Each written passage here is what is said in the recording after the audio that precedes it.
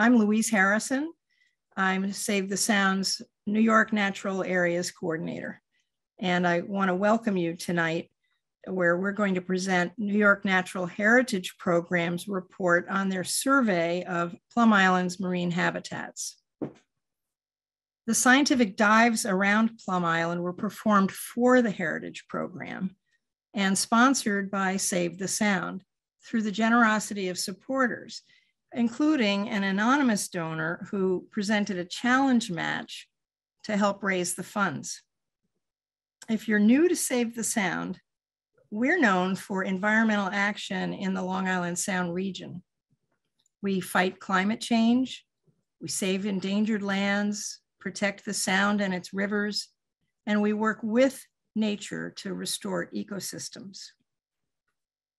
I'd like to introduce you to Save the Sound's president, Kurt Johnson. Well, thank you, Louise, and so happy to see everybody tonight. I'm just going to spend a moment focused on saving endangered lands, which obviously Plum Island is right there at the pinnacle.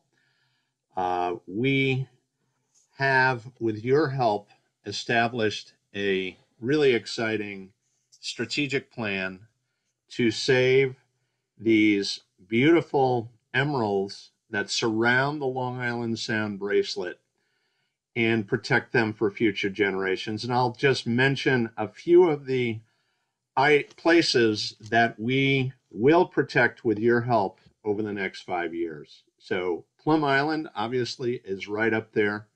Lloyd Harbor, the seminary there, property we're working on very hard. In Connecticut, we are fighting to protect the last wild mile of the Niantic River from development in Niantic Bay. And we're also focused on saving the last untapped reservoir from development. It's hard to believe, but there's the possibility that that could be sold off and never available, along with the 10,000 acres along the forest that purify and protect it for future generations. Again, just welcome. And if you haven't joined the Save the Sound, please consider doing so, because you're the people that fuel us and make this happen. So I turn it back to you, Louise.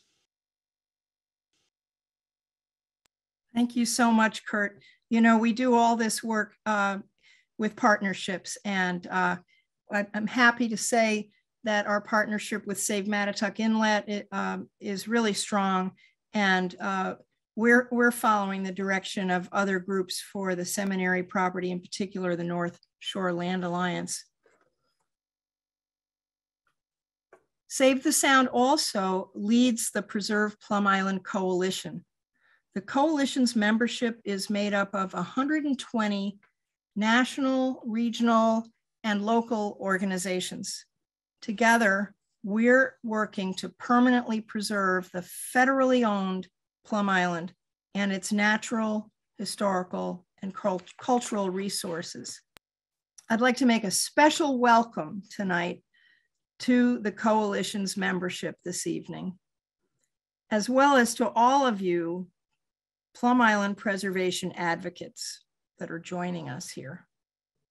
So now let's get down to it. I'm eager to introduce our speakers. First, you're going to meet Dr. Matt Schlesinger, the Chief Zoologist of the New York Natural Heritage Program. The scientific diving for the New York Natural Heritage Program was conducted by Interspace Scientific Diving, owned by Stephen Ressler. Steve, our second speaker, will follow Matt and present alongside the third person you're going to meet, New York Natural Heritage Program's marine zoologist, Megan McCormick. Meg and Steve will be sharing the amazing discoveries of marine life around Plum Island. Matt, take it away. Thank you, Louise. It's a pleasure to be presenting this exciting work to all of you. I'm going to give a very brief introduction to the Natural Heritage Program and our history of involvement with Plum Island. It's been a very special place for us to have the privilege to work for over 10 years. And so I'll just give you a little overview, and then I'll be turning it over to Steve to talk about recent dive survey.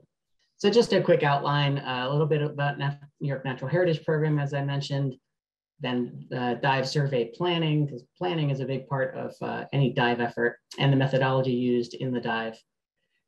A virtual tour of the dive transects and some of the remarkable biodiversity that we observed during the dives, and some details on those species. And then a little bit on the future directions and then the Q&A, as Louise mentioned. So who is the Natural Heritage Program? Well, every U.S. state has a New York Natural Heritage Program. That's good. Every state has a Natural Heritage Program, and they were founded by the Nature Conservancy starting in the 1970s, and then farmed out to different state governments and universities in different arrangements in every state. And these are biodiversity data centers primarily. They're centers of inventory and record keeping for the state's rare plants, rare animals, rare habitats. So our program was founded in 1985, 1986. And so we've been almost 40 years now in partnership with the State Department of Environmental Conservation, in whose office in Albany we have our home. We're also overseen and coordinated by a network called NatureServe. That's a national global nonprofit that coordinates the work of natural heritage programs all across the world. One more logo to shout at you, which is the SUNY College of Environmental Science and Forestry. And that is our administrative home at New York Natural Heritage Program. So there's a lot of agencies, a lot of organizations involved here, but the main message here is that we've been doing this a long time. Our primary focus is biodiversity inventory, determining the status of rare species and rare habitat types all across New York. And in the last few years, 5 or 6 years, we've started to work in marine environments. Which brings me to Plum Island. So just to make sure we're all on the same page, there's Plum Island, of course, in the yellow circle, part of the archipelago that runs all the way essentially from New York City out toward Connecticut. And you can see that Plum Island is in the town of Southold. So, and part of Suffolk County, as is Fisher's Island to the northeast there. And the waters around Plum Island are surrounded by and influenced by the Long Island Sound, Block Island Sound, and the Peconic Estuary. So it sits at a really interesting junction of environments. We were first brought into the Plum Island story in around 2011, when the Nature Conservancy funded us to assemble all the information we could about Plum Island, because at the time, scientists and researchers were not allowed on the island. They were preparing the island for sale. The island had been put up for sale. Louise can tell you a lot more about that story if you're not familiar with it. But we gathered together available information and put that out in a report and made the case for future inventory of the island, which we were finally allowed to complete in 2015. So that report came out in 2016, Plum Island's biodiversity inventory. This was terrestrial and freshwater focused. So all the island itself, if you want to put it that way, we were focused on plants and animals and natural communities of the island. Save the Sound then approached us in about 2018, 2019, saying we have donors who are interested in the marine environment. We had made the case for understanding the marine environment around Plum Island in our previous work. And we were very fortunate to be able to fund or to have funded an initial survey of Plum Island's marine habitats, and that report came out in 2020. So all these reports are available at the Natural Heritage Program's website. You don't have to copy that down. There will be a link in the chat a little later. In that initial survey of Plum Island's marine habitats, we identified four kind of micro habitats, what we called at the time character areas, areas where the substrate and vegetation and animals appeared to be different. So sort of what our chief ecologist would call natural communities. different kinds of natural communities around Plum Island. And in doing further survey work, we wanted to explore those in greater depth, literally, and really figure out the biodiversity associated with those different types. And that brings me to this last year's survey. I'm proud to announce that our report of this recent dive is now available, and we're going to put a link to the chat at the end where you can download it and read it yourself. And so with that, I'm going to turn it over to Steve Ressler to talk about the mechanics of assembling this team of people and conducting the dive. I'm going to run through this quickly. We have limited time, and I have a tendency to sometimes to give too much detail and we run out of time. So Interspace Scientific Diving is a small niche company that provides services, scientific diving and related services primarily to government agencies and academic institutions. I'll leave it at that. There's not a lot of work in this kind of work unless you work for a full-time academic institution or government agency that has its own scientific divers. Some don't. And the ones that don't are the people that we work for. This will be our second foray. We'll dive into the waters around Plum Island. Dan Morelli in the left-hand photograph on the right, and myself were the two divers in 2019. This is an example of our collaborators, partners, clients. It's a partial list, but they're the people we've done the most recent work since the company was formed in 2008. The Scientific Diving International at the bottom of that list is owned by one of the partners in the 2021 dive and the 2019 dive. That's Dan Morelli, who is the owner of Scientific Diving International. So he was along on the trip last year.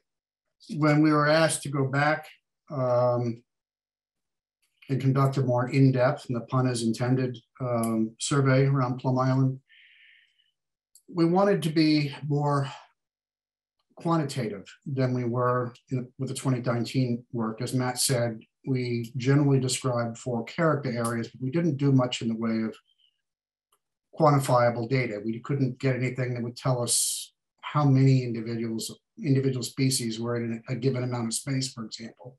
We weren't able to describe distances between character areas or anything like that.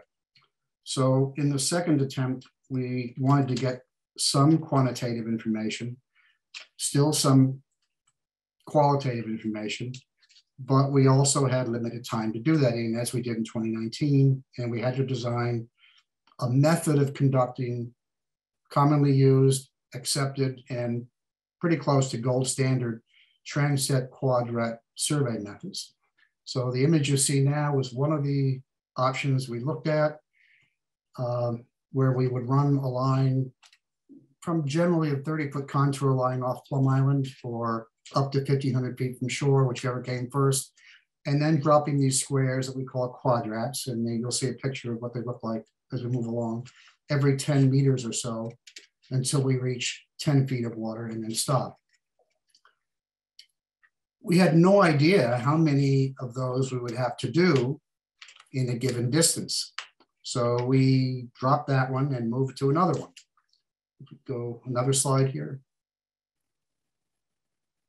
Now this one would give us a very good representation of what we have in each of the character areas. We could do 4 to 7 of these, perhaps in 5 days. But again, we're looking at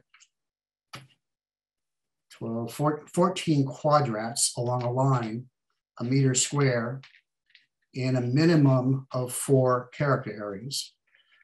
That really wouldn't cover much of the aerial extent or the whole area that we wanted to try and cover, so we could get as much information as we could over as large an area as we could with what we have in personnel and time. This one would have taken too much work, so we tried another one. And we tried double transects running side by side which also would have taken a considerable amount of time. It would have taken 2 teams in the water at a time. And we skipped that one. In the end, next slide.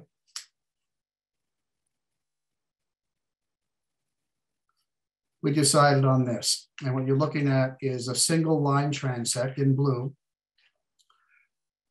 You'll see land at the bottom.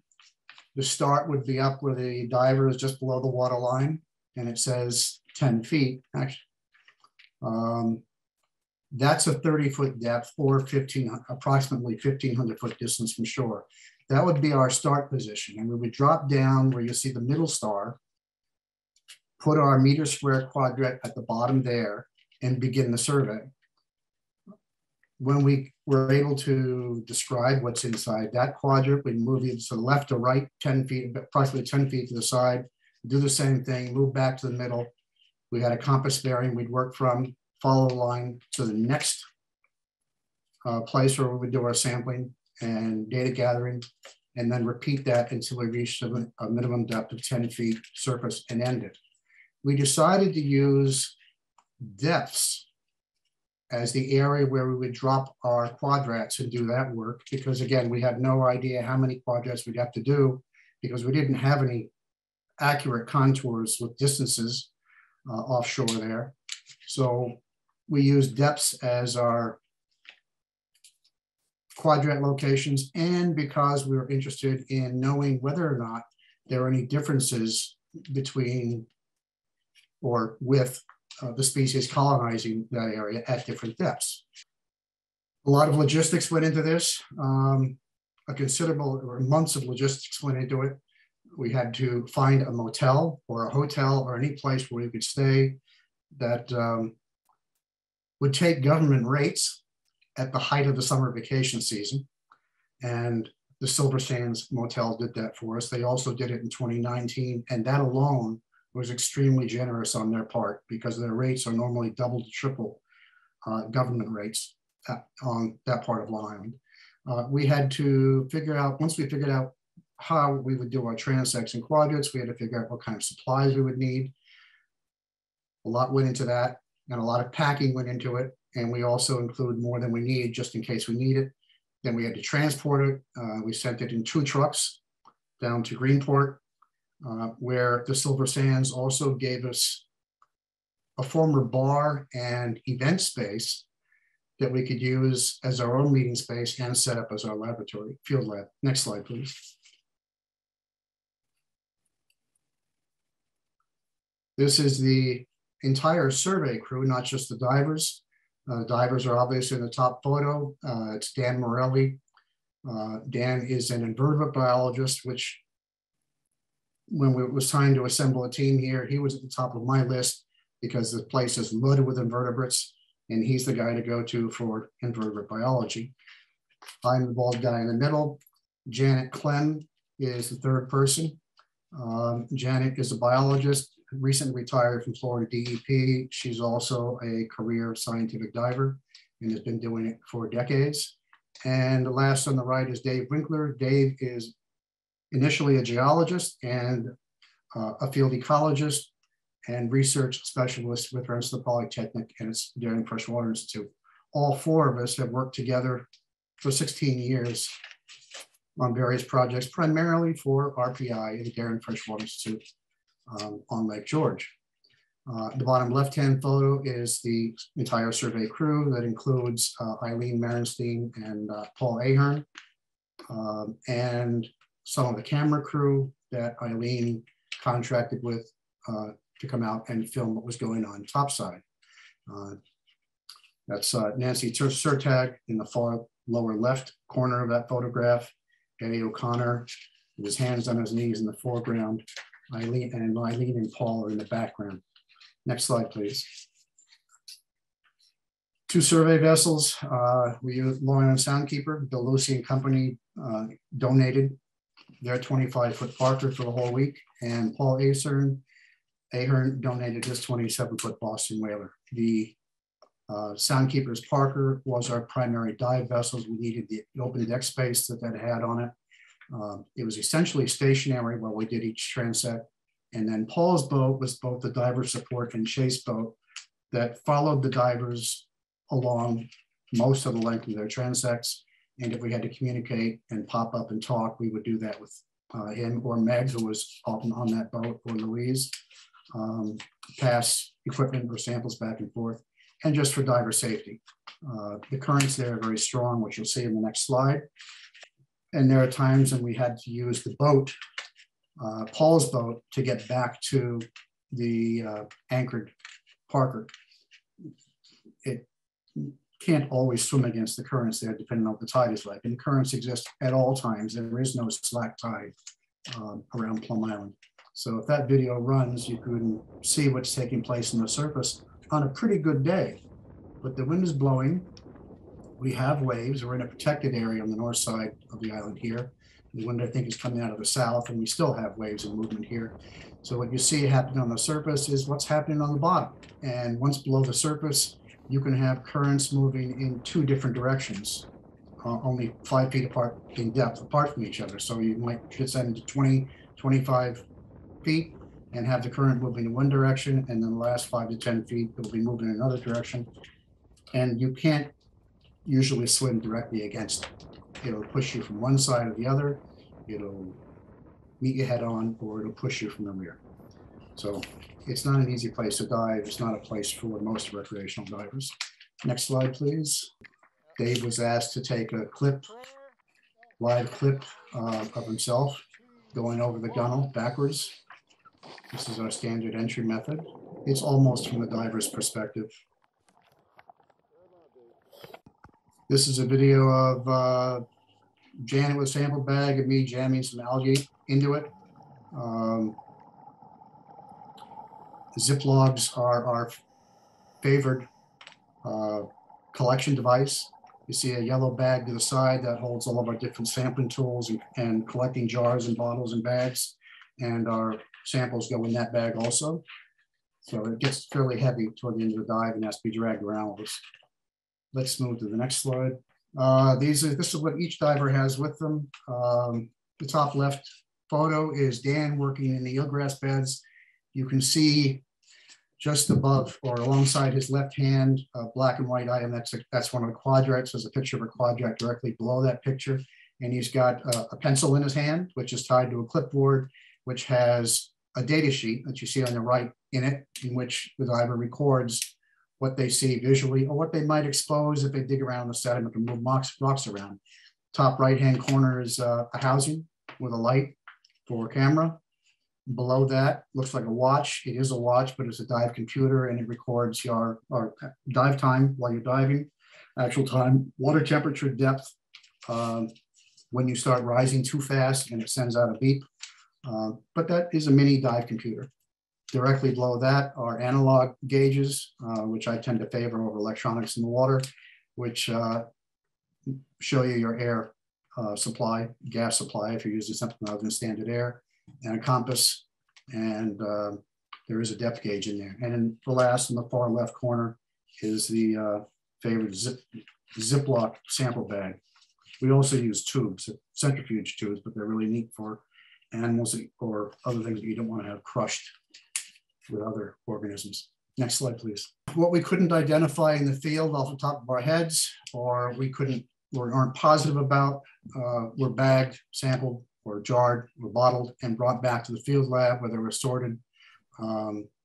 Sometimes identified back at the lab using keys that we had, using a stereo microscope for things that are very small. And those that we couldn't identify immediately were prepared, preserved and prepared for subsequent identification by, for example, the algae work was done by Cornell Cooperative Extension. Steve Schott was the principal there for that effort. And Dan lugged quite a few things back to his home in Tallahassee, Florida, where he preserved them and oftentimes had to put them in solutions and let them open up and be dissected before we could positively ID them. The next slide is just an image of some algae through the lens of a stereo microscope this is the kind of detail you've got to look at in order to ID some of these species. Next slide, please. And we start with Megan, I think, here. Thanks, Steve. Hey guys, this is just a map of our transect locations. So you can see the color coding has to do with the depth. So deeper colors are deeper waters. So we can see Plum Gut here on the left side of the island, on the western shore. And the start locations of the transects were generally at 30 feet. But you can tell on the North Shore that we're still pretty close to shore. That's a really steep drop there in depth. On the South Shore, the slope is gentler, so we had to start a little further offshore. So I'm going to start this tour of the transects at S2. So just keep that in mind. And I think Matt stopped sharing, so I can pull it up. And let me know, someone let me know if you're seeing Google Earth. I see it. Okay, great. So we're going to start on the South Shore. So down here at our first transect, which is transect S2. And this area is really dominated by sand. We get some small rocks, sometimes medium size, maybe less than 10 centimeters in diameter. And anytime that happens, you can have algae attached to it. But this area is really a lot of sand. And this is where we saw some jellyfish. This is a lion's mane jellyfish. And this is just showing an example. You can see it's sandy. We have some broken shells for maybe some bivalves, and then algae growing attached to the surface. If we move a little further to the east, you can see even in the satellite image, we're getting to have some larger boulders. This is a channeled whelk that was sampled here. This photo is kind of blurry, but you can see we've got like some large boulders inside the quadrat, so a little different than the previous one. This is a lady crab that was swimming off. But it's patchy, right? So this is why we take more than one quadrat at a single depth, because some quadrats end up just being sand. So if you don't take replicates at a certain depth, we wouldn't know that. If we move even farther to the east, this becomes a little rougher area. We have a little higher prevalence of boulders. This is where we saw some gray seals holing out, so that they actually cut our transect surveying a little short because they were in the area and we didn't want to be in the water at the same time as them. This will give you an example of kind of the size of the rocks that we're talking about in this area. And this is just a side profile of one of the transects. Now we're going to go over to the west side of the island, which is where the eelgrass meadow was that we sampled. We found a lot of invertebrates living within the eelgrass. Some of the quadrats look like this, so this might be maybe, I don't know, 20 or 30% coverage of eelgrass, but other quadrats were almost 80 or 90% eelgrass, just depended on where we were in the meadow. This is farther offshore, so we only found eelgrass at 10 and 20 feet depths. When we got to the 30 feet quadrat, we're having sand and some red algae. We move now to the north shore of the island. We had two transects over here, N2 and N6. They're pretty similar. Here we're seeing some anemones and bryozoans. You can see this diver is using a light to shine on a boulder. We saw starfish in these transects. These are northern star corals. We'll see more pictures of them later. Steve has video. And this to give you a size reference. So sometimes the whole quadrat would be taken up by a boulder and covered in algae and bryozoans. Kind of similar story at this transect. You can see some kelp in these ones. This is some sugar kelp that's being grazed upon by snails. You can see a lot of red algae. But this was interesting. We didn't find this in 2019. When we got to the 30 feet depth of these transects, it was mostly silt. So, you know, the water is not as strong there, the currents, and you get this kind of settling out of these fine sediments. So that was something new we found. And then in our last transect, I think this is probably what excited the divers the most. We had a lot of anemones, large boulders again. This lined anemone was not found in 2019, and we found a ton of it this year. Also, anytime that you have these large boulders, we saw juvenile fish. These are juvenile sea bass, black sea bass. Some more northern star corals and bryozoans. And here is an example of what this kind of habitat looks like. So I think I will have Matt, if you can share the slides again. So when we're talking about vegetation, we're mostly talking about macroalgae, but I did want to point out that eelgrass is a plant, so it's a vascular plant. So that's the first picture that will come up. Then we have 3 different types of macroalgae. So we have red algae, brown algae, and green algae. There you go, there's the eelgrass. And some of the red algae is really filamentous, some's more branching. Some are like really thick blades. It's something that you can identify pretty easily underwater. Sometimes we just had to list things as unidentified algae because you need a microscope to tell. This is an example of brown algae. So rockweed is really common in the intertidal zone, but we see it too subtidally. And then the last photo is just some green algae. So that was probably the least common type that we surveyed. I'm gonna send it back to Steve to discuss some of the species we saw. Okay, we're gonna run through this very fast because it's taking a lot of time. Sponges, or as it says, were widely distributed. We found them everywhere. There was some kind of hard substrate. In some areas, they would cover a quarter of a boulder or sometimes more. Sometimes we would find sponges growing on a mollusk like a clam, or a crepidula shell, or a whelk shell, but they're usually found on stones. Next slide, please.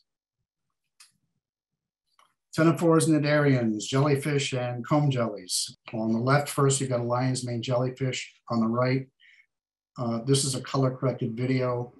What you see right now is what we see as we're diving, and on the right, when we make all that green go away,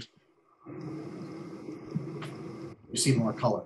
That video, by the way, was from 2019. We have plenty of jellyfish pictures.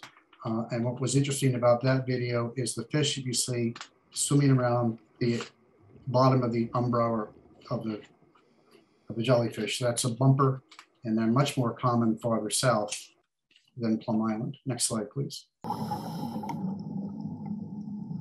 This is a comb jelly.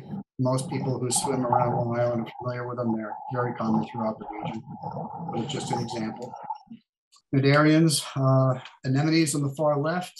The remains of star coral when it dies is the next slide. The calcium deposits of a, I don't like to call it dead, there's no animal there anymore. The third slide is live star coral. It's the white that you see surrounded by sponge. And on the far right is the lined anemone that we saw for the first time during our last dive, which, as Meg said, was for us the most exciting dive because there was just so much there and it was so dense.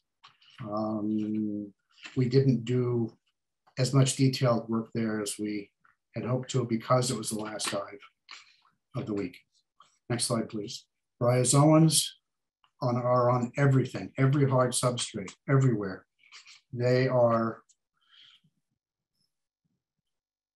to me, the greatest influencers here. They cover, like I said, everyone has said, they cover every hard substrate, but they add to the physical, biological complexity of the area. They provide cover for all manner of species, fish and other species. They grow on other species. In the top right-hand corner here, you have bryozoans growing on a red algae. In the lower right-hand corner, that's under the stereoscope. What you see at the tip of those branches are polyps. That's part of the bryozoan that feeds, for example. Caprellids, I want to mention them, caprellid amphipods. It's one of Dan's favorites. They're kind of like a skeleton shrimp would be a common name for them. They look like a shrimp, but very skinny, long appendages everywhere, kind of freaky looking. Next slide, please. It's just a video. Some of you have already seen this one of bryozoans swaying in the current. They look like plants, but they're not. Here we have dry zones on the left, in the middle, and on the right with red algae growing above it.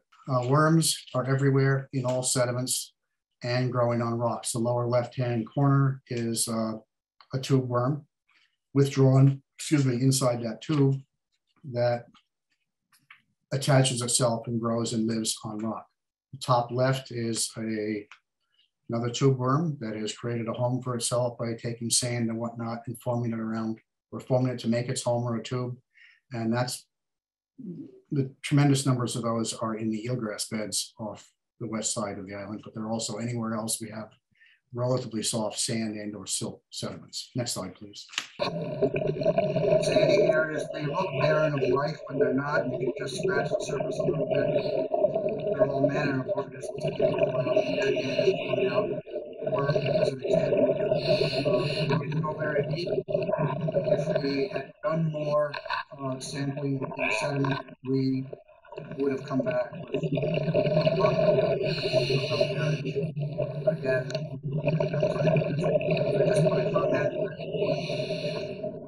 The organisms that are found on the surface of it and under the surface of sediments is called benthos, and it's from microscopic organisms to macroorganisms like clams, for example, oysters,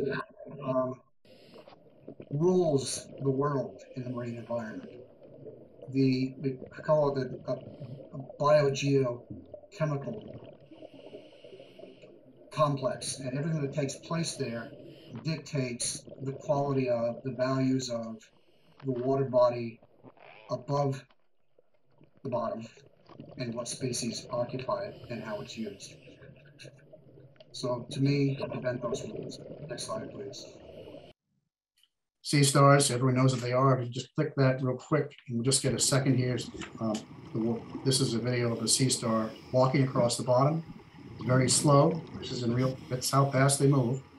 But there are hundreds of feet, tiny feet underneath each of those arms, all moving in unison to get that critter to move. Next slide, please.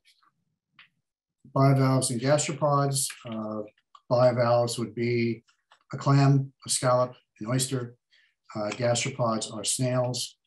There are quite a few of them there.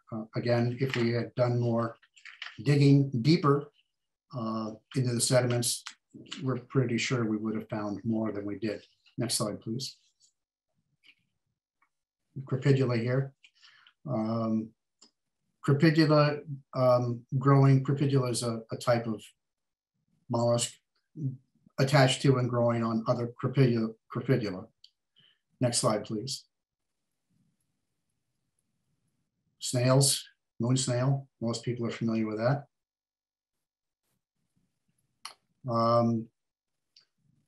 Meg mentioned this before.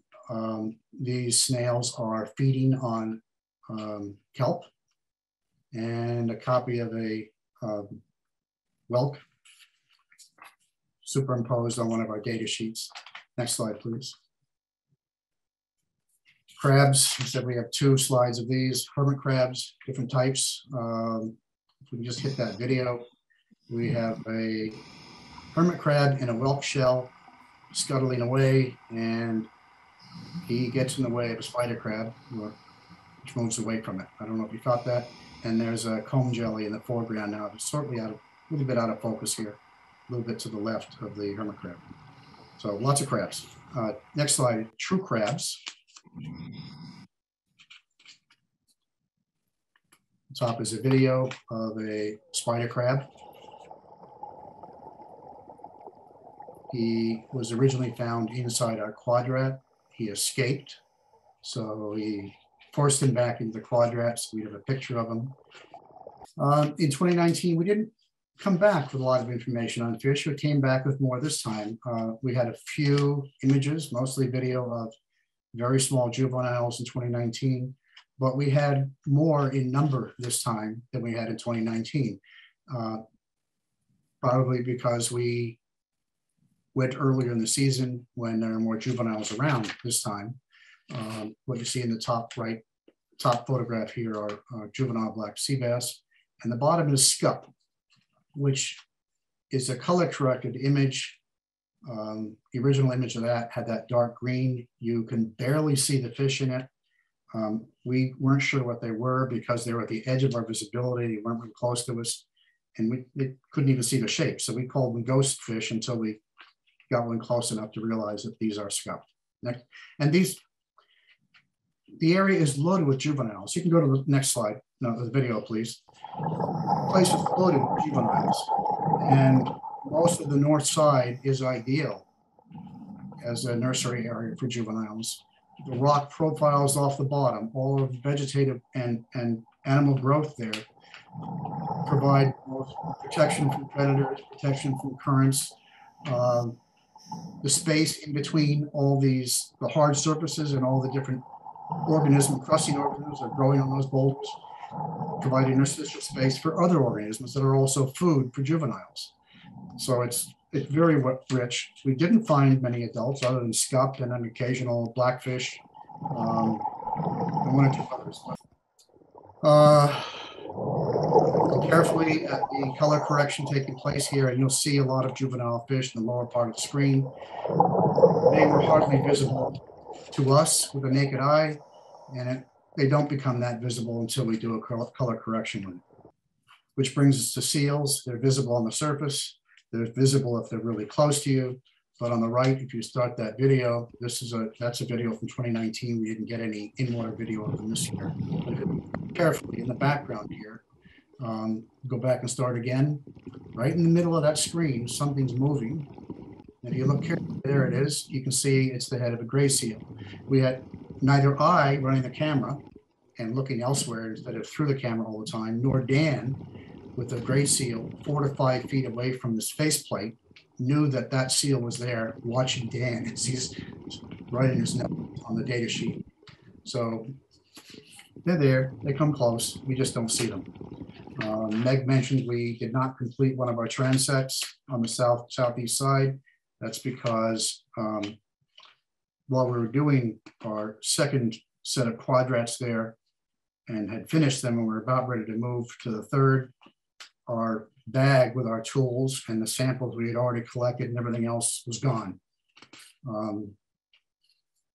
We searched for it, didn't find it until we came to the surface, and that's when we saw the seals. They were apparently all around. We had no idea at the time. Some of the surface crew saw them, and we blame the seals on stealing our supplies. Next, we go to Meg now for results. Thanks, Steve. All right, we're a little over time, so I'll go through this pretty quick. But this is just some of the ways that we wanted to kind of start to visualize our data. I mean, all these bar graphs are different colors. They correspond with what percentage of the quadrats were the different types of sediments. So you can see on the South Shore, there's lots of sandy areas in this kind of green, light green color. Also eelgrass beds on the Western Shore.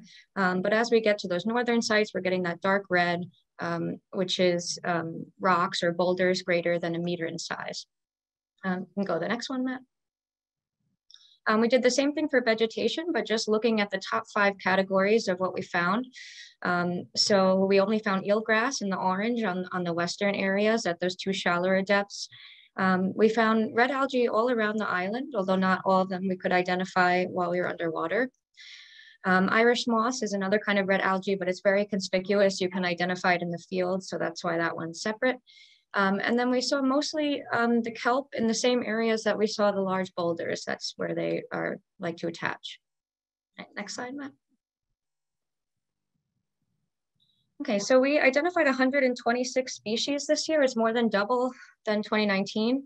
And I think like a large part of that is that we had 2 additional divers. So we were able to sample many more quadrats. Dan did a great job IDing all of the invertebrates. And also Steve Schott at Cornell Cooperative was a huge help in identifying the algae. Some of those are very difficult to ID even under the stereoscope. You have to look for certain reproductive structures, and he really helped us identify a lot more. This figure on the left is a heat map, and it's showing on the x-axis is all of our quadrats, and the y-axis is the different types of sediments. So if there's a red color, that indicates that that area has a really high prevalence of that kind of sediment type. So you can see we've got areas of silt, areas with mostly sand, some that are a mix, and then some that are really dominated by those large boulders. And what we want to do with this data is what our ecologists do when they do quadrat data, is to use that percent coverages to define a natural community. So in the center image, this work has been done for terrestrial systems, and you can see the brown is the maritime dunes, and then the kind of teal color is the rocky intertidal. So having this hard data, this quantitative data that has these cutoff values associated with different kind of habitats, we're going to be able to start mapping subtidal natural communities. And we've started to do that with some of our results from previous work on the eelgrass meadow on the western side. And I would like to say there are other eelgrass meadows, smaller eelgrass meadows on the South Shore that Cornell Cooperative Extension monitors. And they were out there at the same time as us. We didn't present their results here because their biomonitoring is slightly different than what we were doing, but they do exist. This isn't the only one. And I think that we're gonna move to Louise. We have a lot of people to thank and questions, and hopefully I didn't spend too much time. Well, that was wonderful. Thank you so much. Thank you, Matt and Steve and Meg, for your wonderful presentation. I want to take a moment to emphasize how many organizations and people were involved in supporting this amazing endeavor. There really was an amazing amount of coordination, cooperation, camaraderie, energy, and hard work. There were discounts, there was volunteerism. The North Fork came together for this dive. We thank all the supporters here on the North Fork. It was just an incredible 5 days last August. And with all the months of preparation and ensuing months of careful study and analysis, almost a year-long program. Thank you to our wonderful donors, the New York Natural Heritage Program and Interspace Scientific Diving. The scientific dives around Plum Island really helped to make the case for why Plum Island should be preserved in the national interest in perpetuity. We think Plum Island deserves to be proclaimed a national monument or be preserved by other means available to the federal government. Plum Island is a national treasure. Please support the campaign to save Plum Island by visiting savethesound.org, or if you're an organization, join the coalition at preserveplumisland.org.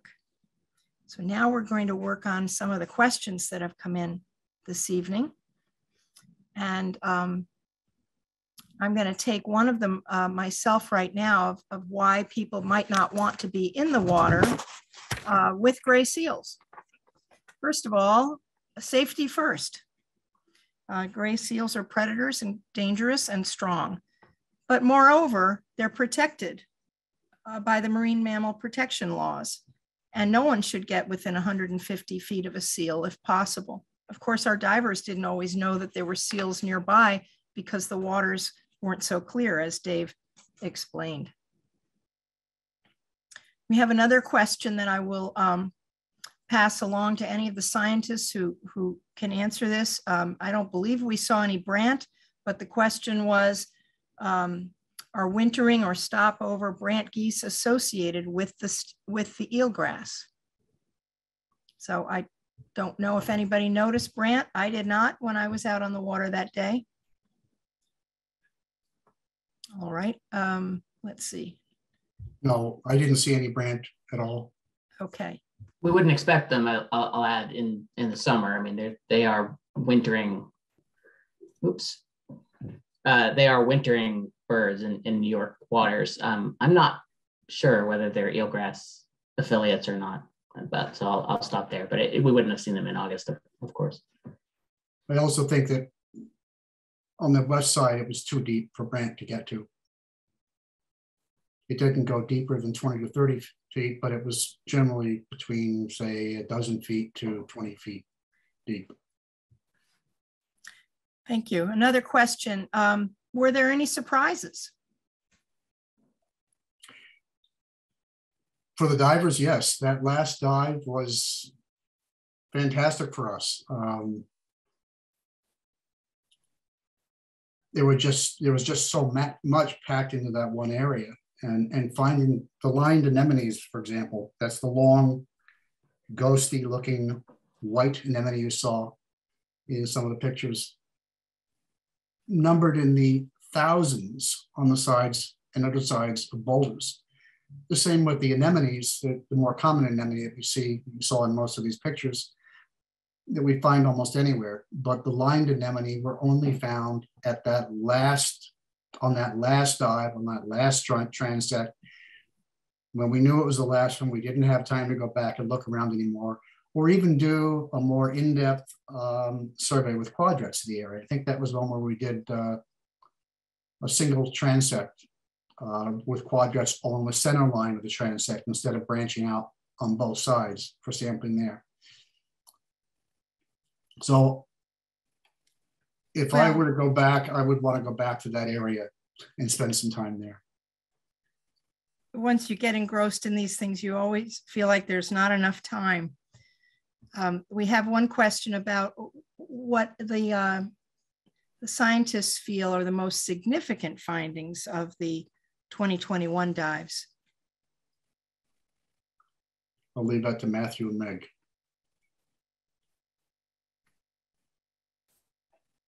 I'll start, but Meg, I encourage you, as one of the people who are out there, actually out there on the boat most of the days or all the days, to chime in too. And I was going to say this in response to the question about a surprise, but and what I heard from all the divers was that it's a pretty undisturbed environment, and there's very little influence of obvious influence of human activity and human visitation. And that, that's something that Save the Sound talked about a little bit in its press releases last summer, but it's worth noting again that it's a relatively undisturbed marine ecosystem, and that's rare for Long Island, for the East Coast. You could say, at least for the Northeast Coast, and our part of the world, that's not common. It mirrors what we found on some of the terrestrial parts of the island too. The beaches of Plum Island are, relatively, I won't say relatively pristine, but they're in great condition. And I think that's fair to say of the subtidal environments around Plum Island too. I will interject. We didn't find one piece of trash, one bottle cap, not even a piece of fishing line on the bottom. And it exists everywhere around Long Island. Anything to add, Megan? Yeah, I'll just add, some of these habitats are really rare. We don't have many of them on Long Island. Eelgrass is decreasing, rocky intertidal areas, we don't have much. And these areas right off the rocky intertidal, these subtidal areas that have these large boulders, really unique. And just for one small island to have all these different natural communities surrounding it, really special. And why we want to know where they are is so that each might require a different kind of management strategy, a different kind of monitoring. So really knowing the extent of these areas was really important and exciting just to see things change so quickly. Yeah, I think I would say it's a microcosm, a mini Long Island. Every environment that you would find around Long Island, we've got around Plum Island in one small area. So people from the Natural Heritage Program, my question is, do you think that we have enough of a basis now to begin designing a baseline study that could be used in the future for management planning at Plum Island? Matt or Meg? I can start. I think we have a great beginning for thinking about management strategies surrounding the island. You ask scientists whether we should survey more or research more. And the answer is yes, of course we should. We should know more. We should spend more time in the water. We should get to know the biodiversity better. There's always something more to study, right?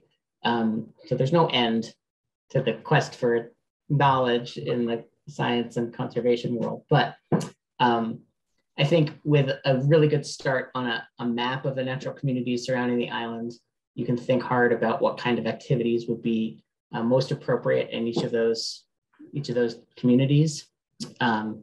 and knowing the biodiversity, knowing some of the species that are there, thinking about which ones might be rare for New York or for Long Island, and which ones might be common, helps us determine whether some need special protection, whether some are less sensitive to human influence.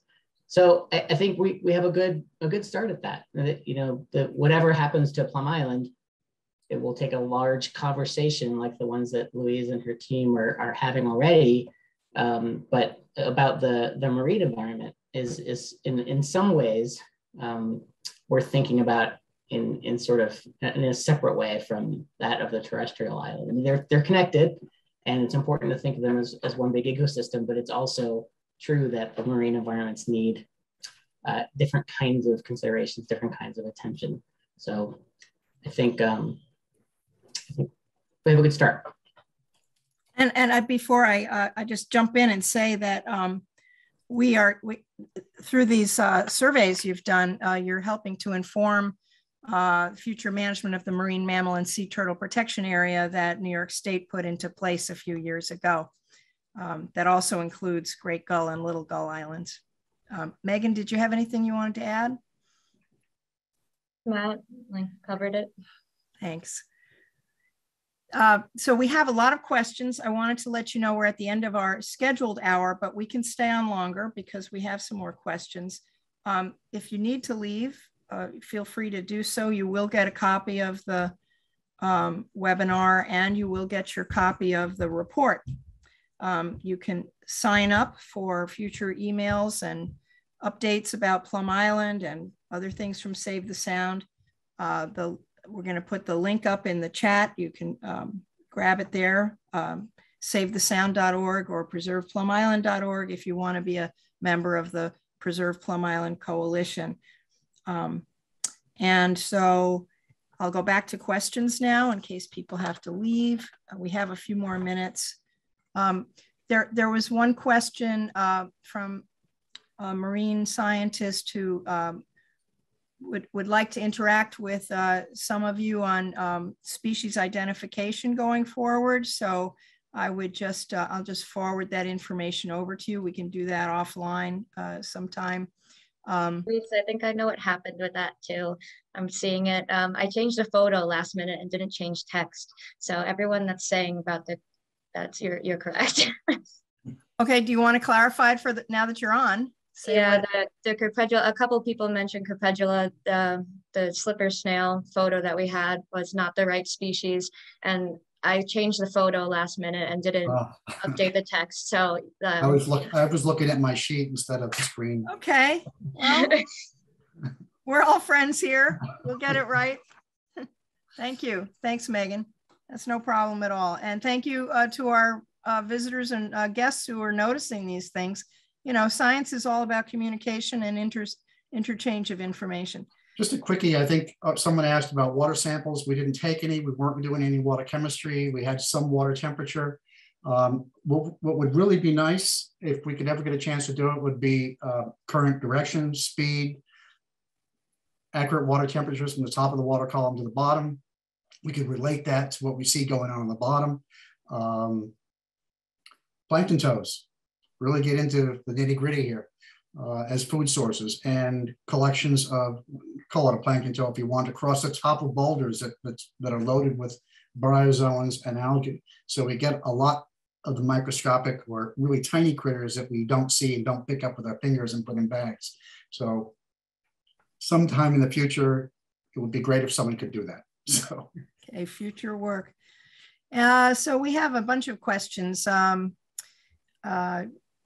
For instance, did anybody see any seahorses? Did anybody see any mussels? Let's see. I didn't see any mussels this trip. We saw plenty in 2019 off the south side, and they were up near the surface, close to the surface of the water on the top of the boulders that are sometimes exposed that the seals sit on. I looked hard for seahorses and didn't see one. So. Okay, how about horseshoe crabs was another question. Anybody see them? No. Okay. Why aren't fish bothered by jellyfish? Geez. I don't have the answer to that one right away. I know that some fish have a symbiotic relationship with some will live inside jellyfish. the body, not just among the tentacles underneath them or among them, but some fish will actually go through, called the gelatinous body of a jelly, and live inside it. So Yeah. I don't understand fully how they do that. Yeah, they get protection from the jellyfish right. In some way. So it works out for both. Let's see what else. One question, was there any coral bleaching noticed? No. Okay. And did you see any relationships between the distributions of gray seals and harbor seals and the underwater communities that you were examining? Nothing to distinguish between gray versus harbor seals. I mean, they just weren't close enough to us. We didn't see enough of them do that, but they were prevalent off the north, I'll say prevalent. We saw them in 2019 off the northeast side of the island. And they do screw around with you. I had one grab my left fin and almost yanked my left leg off right from it. Scared the hell out of me. And this in 2022, we found them off the southeast side. And they, from what I understand, that's where they tend to hang out mostly. And that's when they have lots of protection. There are rocks they can use both under the surface for protection and topside. They are food for certain other types of animals. So they've got cover and protection there for themselves and their pups, if they've got pups with them. Okay. So we heard from diver Dan Morelli, who says that they actually, in the survey, you all were able to find a few of the mussels, the blue mussels. So that's great that's in the inventory. That'll show up in the report, I'm sure. Birds were not part of the census, but I think that if they were noticed, they were written down. I'm just checking through these questions to make sure I get all the ones that people are asking. How many dive hours were there altogether? Anybody count? I didn't add up hours, but we had a total of Dan and Dave did 7 dives, and Jan and I did 6. So we had 26, 27 dives for the 5 days. But we didn't, haven't totaled up total dive time. Well, Megan, here's one for you.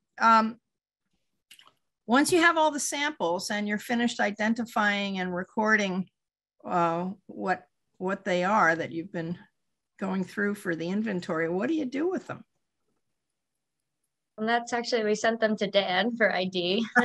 I don't think we have any use for them afterwards. We were careful when we were in the field lab about, if we had seawater from the samples, I don't want to dump that in a place that it didn't come from. I don't want to inadvertently spread any invasive species. So we were careful about not disposing it back at the silver sands or transferring anything where it didn't belong.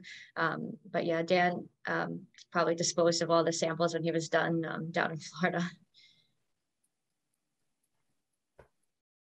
Given the strong and varying currents, was erosion along the coast noticed? I would just say from my experience, it's an erosional coast. The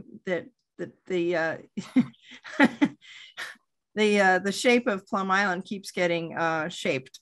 But if anybody wants to add to that, for instance, the sand dunes at the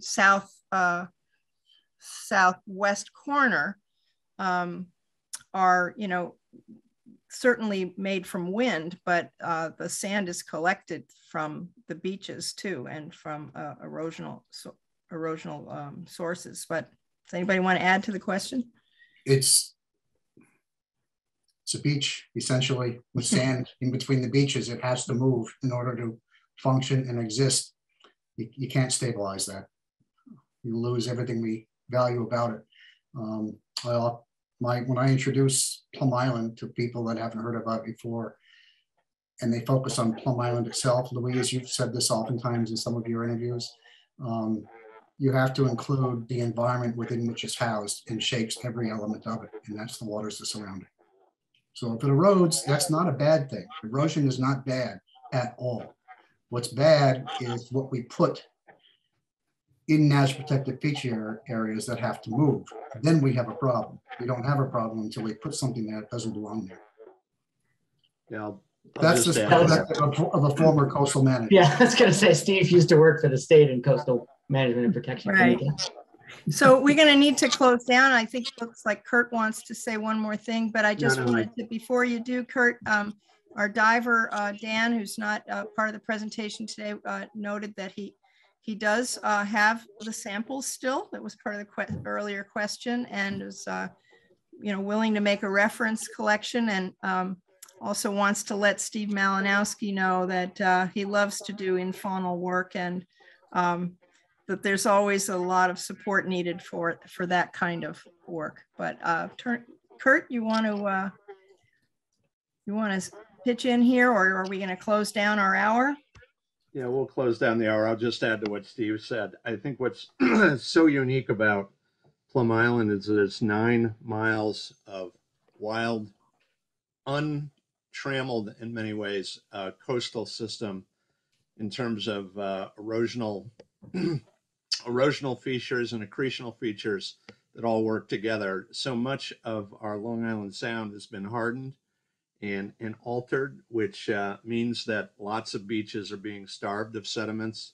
So this is a system that all works together, as Steve said. And I just want to thank you all on the panel for all your excellent work. Steve, was a joy being out with you for the day. And just a note to all our listeners, if you're not a member of Save the Sound, you're welcome to go to our website, savethesound.org, and you can join or make a donation there. Thank you, Kurt. And so thank you, everybody, for joining us tonight. You will get a copy of this report, which is now available. We hope you will visit our websites, and we really are appreciative of everybody coming on, and all your great questions tonight, too. So on behalf of everybody here tonight, thank you and good night.